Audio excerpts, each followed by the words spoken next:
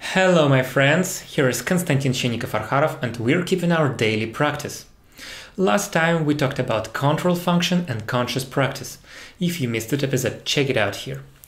Now it's time to talk about memory and how it works. Like attention, memory is a cognitive process and has a strong connection with where we direct our attention.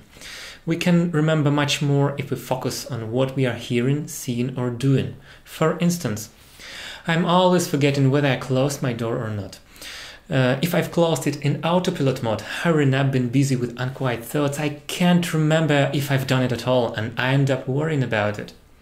To prevent that, I have been pushing my control button by doing something unusual, something funny. I then step, speaking out loud any funny verse, or "Them that takes cakes which the parsi man bakes makes dreadful mistakes." And turning the key.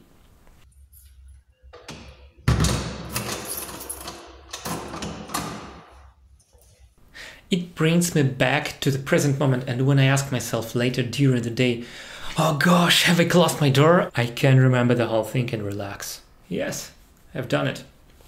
That's how mnemonic devices works, but beyond that, memory is even more complex.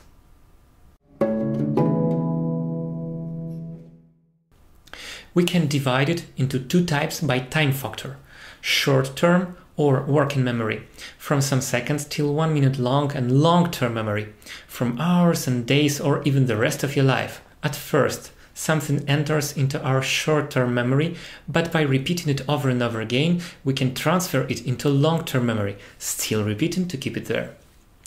It's how most people memorize quotations, songs or movement. It's easy and self-explanatory, but if you keep going, I'll show you a different perspective. We can also sort our memory by type of information. Visual, ability to remember and reproduce what we see. For instance, the view of our sheet music or of our moving hands and their targets.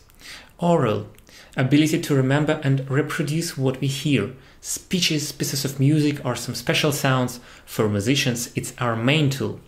Kinesthetic memory, or memory through movement, the ability to remember and repeat physical movement. Someone can call it a muscle memory, that's how our body remembers the movement, but it's obviously somewhere in the brain. Emotional memory, ability to remember the feelings. There are another types of memory, but it hardly can help in making music, so I omit it. All types of memory are not equally reliable. For example, kinesthetic memory is most unreliable. Its weakness lies in the fact that human beings are unable to repeat the exact same movement precisely. This is because each movement we make requires the coordination of many different muscles, each of which is varied by the smallest changes in position. Oral and visual memory are more reliable, but it depends on how we use it. For musicians, oral memory is a powerful tool and we can organize it according to musical subjects. Melodic memory, ability to remember a plot of melody line. Harmonic memory, ability to remember a logic of harmony. Structural memory, ability to recognize, understand and remember musical structure. There are several conditions to memorize in the best way possible. We have to memorize things consciously. We have to repeat it multiple times, again and again to keep it fresh in your mind. And most interestingly, we have to use different types of our memory and use it consciously. How to manage that? The more times that we repeat something, the more we lose our concentration and more unconsciously we do it.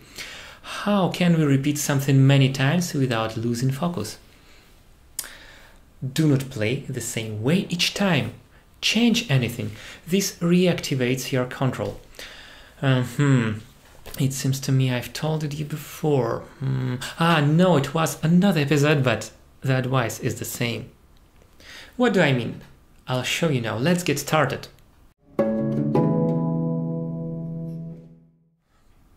Learning a piece, you have to deconstruct it first to understand how it works. Cut a piece and split the layers in there. Melody line, bass line, accompaniment, counterpoints, second, third line, and so on. Learn each layer one after another. Pick a melody line or bass line and follow the steps. Play it, then sing it, then try to play and sing it simultaneously or other way around. Repeat each step, but not more than 5 times. If you feel yourself going into autopilot, jump to the next step. And last secret tool is to use your imagination. Imagine how you play it, imagine all the details. Which finger you use for a certain note, how you touch it, release, how you change the fingering. Imagine all the movements and feelings. If you're able to imagine everything like that, you can play that. Then do the same with other layers. Try to combine it together, for instance.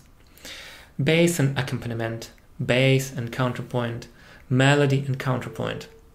And then 3 layers together, for instance. Bass, melody and counterpoint, bass, melody and accompaniment, melody, accompaniment and counterpoints. Combining the layers, you can play one and sing another, and then vice versa and play both.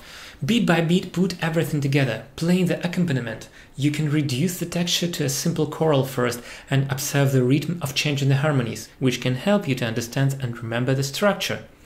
You can also sing it in different ways, following the voice leading like bass, tenor, alto, or singing each chord from the bottom up. Following this way, you're helping yourself concentrate because of the novelty factor. You're always switching between new little targets inside one big goal, and it forces you to do it consciously. Autopilot is deactivated.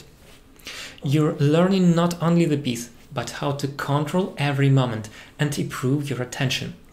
If you also check how it sounds through dynamics, phrasing, articulation, you're going to advanced settings of your control button and fine-tuning the connection between your ears, brain and muscles.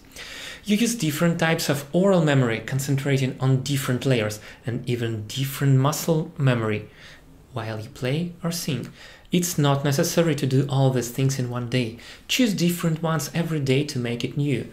Afterwards, you will notice a huge difference between pieces learned by rote and those learned through conscious practice like this.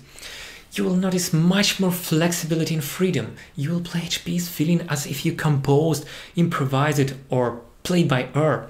These and the improved attention with control will never let you down on stage and give you extra freedom and security. But it's another story. Stay tuned. Got it? Give it a try and don't forget to practice.